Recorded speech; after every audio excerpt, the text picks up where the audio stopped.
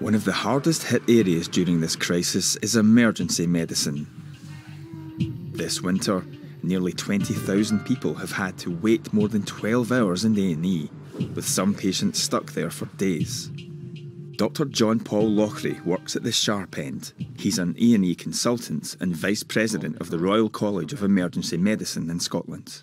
This is the worst it's been in emergency care for a generation, and by that I mean patients spending 8, 12 or longer times in the emergency department in hours, and in times that's 2 or 3 days spent in emergency departments, and that is complete chaos, with weekly numbers of 12-hour waits sitting at around 1,000 every week.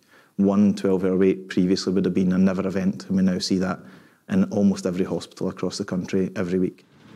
The Royal College of Emergency Medicine estimates that Scotland has around 1,000 fewer beds in acute wards than it needs. This means A&E can't discharge patients quickly enough, which leads to overcrowding. Add chronic short staffing to the mix, and it's a perfect storm, he says, with consequences that can be fatal.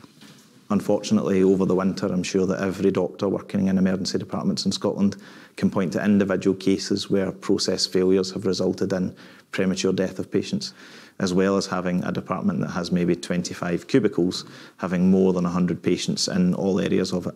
You know that mistakes will happen then. In a department with 25 beds, you could be looking after 100 patients, 4 times the capacity.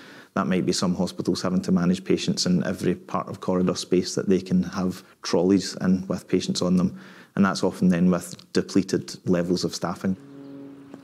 For some patients, those hours waiting in a trolley could be the difference between life and death.